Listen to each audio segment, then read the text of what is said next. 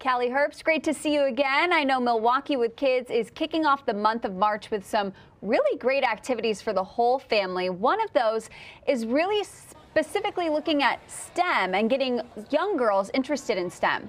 Yes, Discovery World puts on this amazing annual event every year. It's for girls and STEM, happening on Sunday. They'll have interactive hands-on activities, but girls can also like interact and communicate with female role models who are in the STEM fields. And then they can also do a meet and greet with the Mermaid Echo mermaid lady. So that sounds very fun too.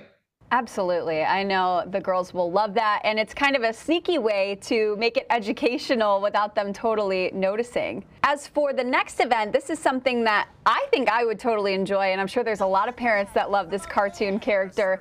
The SpongeBob musical is coming to Milwaukee. It is. It's the opening weekend of SpongeBob the Musical for young audiences at First Stage. They do a great job with all of their performances. This one is specifically meant for kids ages 6 and up. So it's a shorter runtime. It's a 75-minute show. There's an intermission to make it, friendly for families. And so, yeah, if your kids like SpongeBob the show, this might be a good live show for them. For the zoo, they are doing another one of their family free days. And this is something they don't do all that often. So if you don't get to the zoo very often, this is a great way to sort of immerse yourself in the wildlife.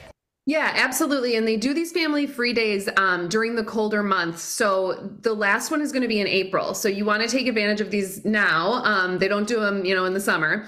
A good thing to do too when you go to one of these free days is maybe you want to check out one of the paid experiences, like the Gorilla Trek virtual reality exhibit is really cool. And if you haven't paid admission to the zoo, it might be a good day to pop an extra $6 a ticket for these cool add-on experiences. And that's open year round. That's a great point. There's a lot of things that people probably put off because they already paid for admission. So not having to pay for that opens up their wallet to maybe some other things. Absolutely. Callie, thank you so much for joining us again this week. We'll see you next week for more weekend picks from Milwaukee with Kids. Thank you, Mallory.